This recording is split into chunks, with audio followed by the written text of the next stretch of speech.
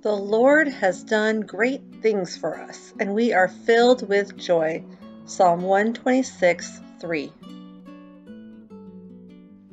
Merry Christmas! Welcome to our new series called Joy Story. I'm super excited to be talking about things that give us joy.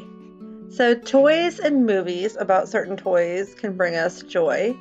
People can bring us joy, but there's one thing that can bring us truly everlasting joy, and that's the love of Jesus.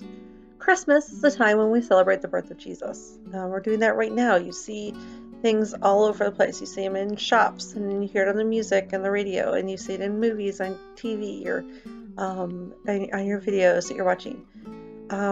Jesus came to seek and save that which he had lost, us. Christmas story begins when an angel tells Mary that she's going to have a son who she's going to name Jesus. And as soon as Mary hears this joyful news, she goes to visit her cousin Elizabeth, who's also expecting a baby. And so we're going to read what happens when these two ladies meet each other, and it is filled with joy, I promise.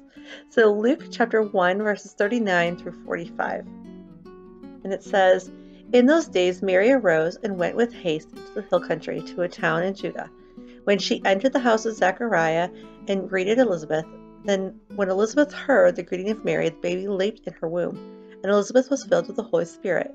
And she exclaimed with a loud cry, 'Blessed are you among women, and blessed is the fruit of your womb. And why is this granted to me, that the mother of my Lord should come to me? For behold, when the sound of your greeting came to my ears, the baby in my womb leapt for joy. And blessed is she who believed that there would be a fulfillment of what was spoken to her from the Lord.'" Well, the reason that Elizabeth's baby did a flip when Jesus came near was her son would be named John, and he's best remembered as being John the Baptist. John was a prophet of God, and he was sent to prepare the way for Jesus. Even as an infant, John knew that Jesus was going to be special. Well, the toys we receive at Christmas can bring us joy for a time, but that joy will fade. Things will get lost. They won't be as fun anymore because they're older toys. There's one thing that can give us truly everlasting joy, and that's the love of Jesus. And when we find the love of Jesus, and we receive a joy that is going to stay with us forever.